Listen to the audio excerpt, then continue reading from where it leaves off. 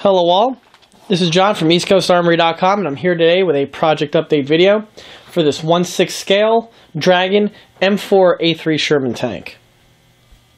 Since the last video update, a lot of progress has been made to the model, and the model in this video here is approximately 90% completed. We'll be going over the additions made to the tank in this video. The most noticeable change since the last video update is that the tank is now painted. Just prior to adding on the base coat of olive drab, just like with the rest of my 1/6 scale builds, the entire vehicle was first primed in primer gray, and then the base coat was then added. In addition to the base coat of olive drab, the model's markings have also been added. Just like with the other 1/6 scale tank builds that you see on my video listings or on the EastCoastArmory.com website, the markings that you see on the vehicle are applied on via paint and are stenciled on. As we recall from the model's unboxing video, the basic Dragon kit does supply you with a small little set of decals. The decals consist of several stars, and I also believe it included the U.S. Army ID lettering. Now, like I also mentioned in my other Dragon model videos, when it comes to decals on these 1/6 scale tanks, I never opt for using the decal, in that, from my personal experience, the larger the decal, the more difficulty I have in applying the decal to the model. Decals, for me, work better on smaller scale models. However, on models of this scale, for me, they're a little bit problematic. Like I frequently mention in my videos, for the markings on all of my 1/6 scale tanks, I like to apply them via paint with stencils. This here is a spare stencil I had from the project. The stencils themselves are made out of sticker paper. I make them on my computer, and I cut them out for the installation. Once the stencil is applied to the vehicle, the color for the marking gets applied via an airbrush. Once done, the stencil gets removed. By the time the stencil applies all the markings for the vehicle, the stencil doesn't really hold up and gets destroyed. The one advantage that stenciling has over decals in that, one, now that the marking is applied on with paint, it's a lot more durable than that of a fragile decal. You don't have to worry about sealing the marking, and you also don't have to worry about the marking ever flaking off on you as the model ages. Also, the markings applied on with the stencil adds a realistic touch to the model, in that the markings on the real vehicles were applied via stencils in pretty much the same manner. All of the markings that you see on the model were applied via stencils. This would include the stars on the turret, the star on the transmission cover, the T, O, and E markings on both the front and rear portion of the vehicle. Another marking that's added on with the stencil is that of the USA serial number, which is always found on the rear portions of the vehicle. As a quick note, if we notice that on all American tanks from World War II, the prefix of the serial number will start off with a 30. The 30 prefix signifies that the vehicle is that of a tank and not any other type of vehicle. If the model was a tank destroyer or a self-propelled gun, the prefix would be different and would be set accordingly depending on whichever vehicle it is. The only marking on this model that was not applied via stencils was that of the vehicle's name. As you can see, the vehicle has been given the name Q-Ball. Now, the name that you see here and the logo are purely fictional and are not based on a real M4 Sherman tank.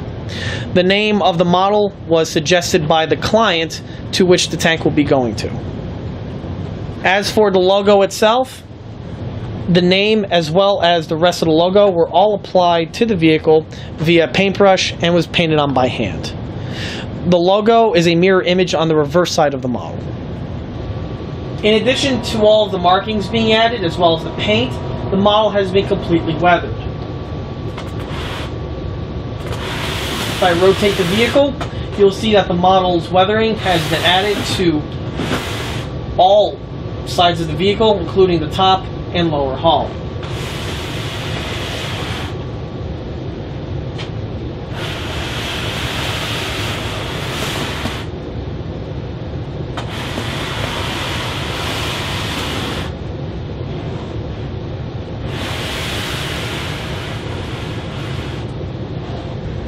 Moving our way to the rear portion of the vehicle, you can see that the exhaust soot weathering has been added to the model.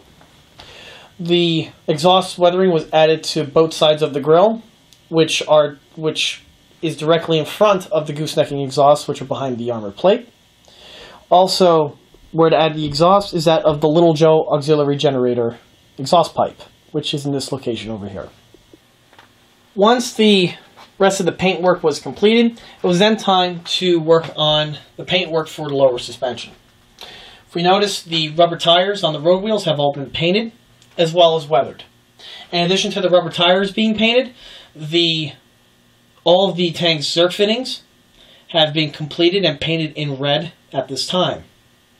As we recall, on all AFV, both present and past, zerk fittings are typically found highlighted in red paint. Moving our way to the return rollers and rear idler wheel, if we notice, steel weathering has been added to these components here. On the real Sherman tank, these components are made out of steel and are not rubber rimmed. A common mistake found on lots of Sherman tank models, either made by companies or by individuals, is that a lot of people assume that these tires here are rubber rimmed since the main road wheels have rubber tires on them. That is actually false. On the tanks fitted with the VVSS suspension, these two components here are purely steel rimmed and do not have any rubber linings on them. The only Shermans that do have rubber linings on these two components here are tanks equipped with the HVSS suspension. As for the type of weathering that you see here, this is all applied via dry brushing. And keep in mind, on the real tank, the track is constantly rubbing against these two components here, which will lead to the idler wheel and return roller having this type of an appearance. The same type of weathering has also been applied to the top portions here of the skid rail. Currently, the way you see the suspension, it is complete and is awaiting the installation of the tank's track. Moving up from the suspension takes us to the taillights. The taillights on both the left and right side of the vehicle have their clear resin lenses now fixed. The lenses themselves have been painted. On all American World War II AFV, they follow the same format. The top lens itself on the left-hand side is red, while the bottom lens would be silver. It's almost identical on the reverse side. However, on the right-hand side, rather than the lens being red, the lens is blacked out and has been painted with black. However, the silver lens is still painted the same way. Moving our way to the filler caps, this is another portion of the vehicle that has been completed. All of the fuel caps have their chain retained pins attached. In addition to the chain retained pins, like on all of my 1/6 scale tank models, the fuel caps open up, revealing turned aluminum fluid filler caps on the inside. This bit of detailing is true for just about all of the fuel filler caps on this vehicle.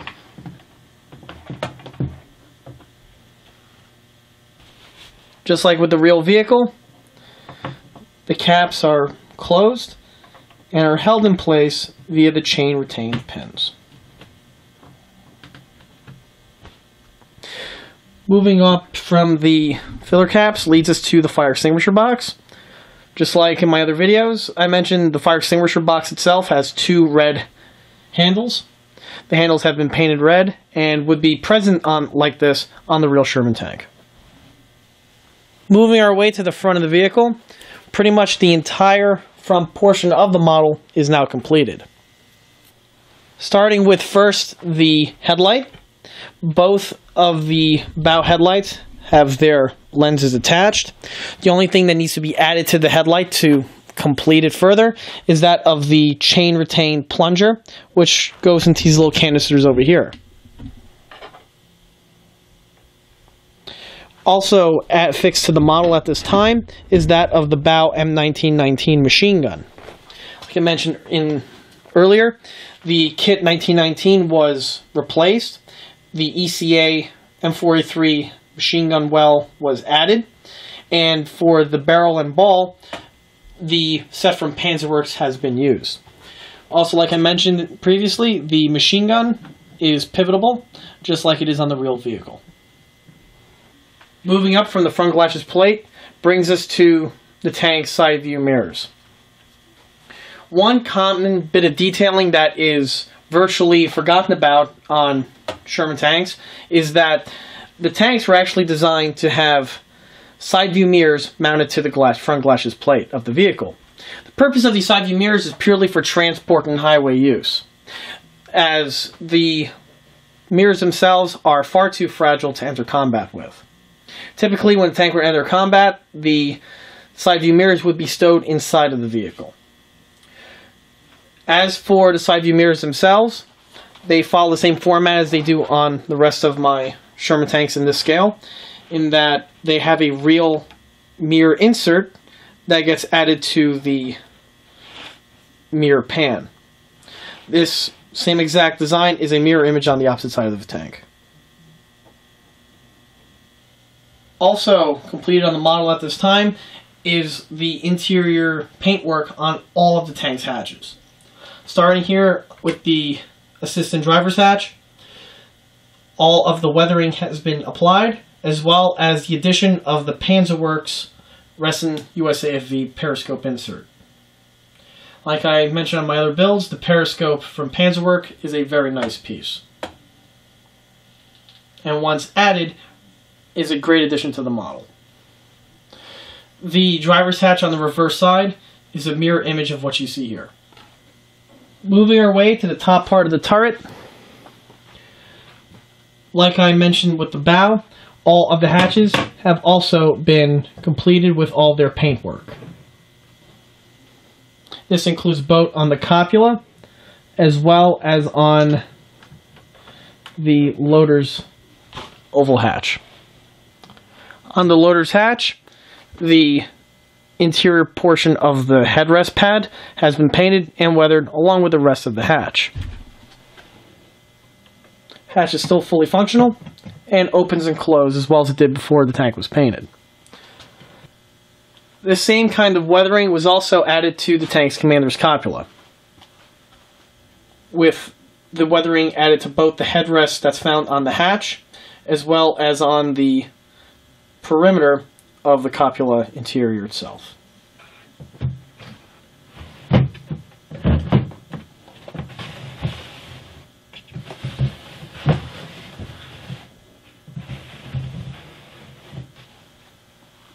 Just like with the bow hatches, the commander's copula also features a Panzerwerk USAFV resin periscope.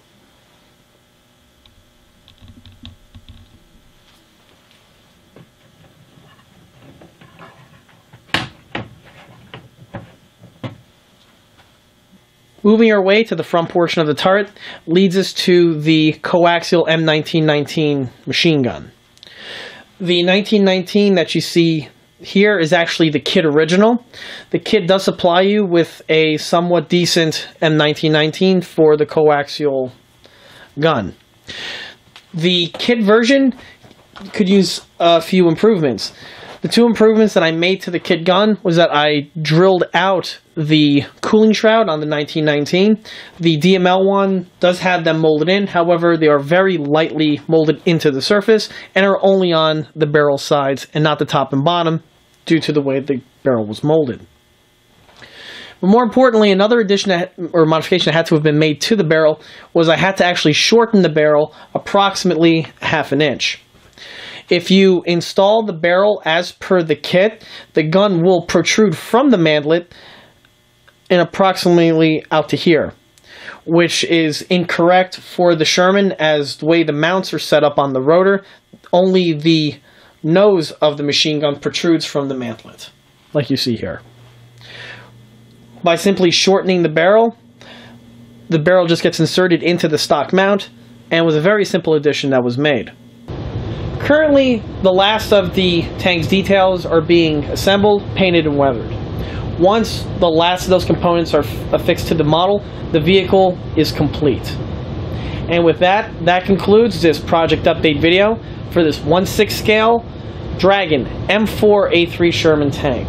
If you like this video, stop by and like us on Facebook, and don't forget to check out eastcoastarmory.com for more 1/6 scale tank builds, as well as other 1/6 scale detail components. Thank you.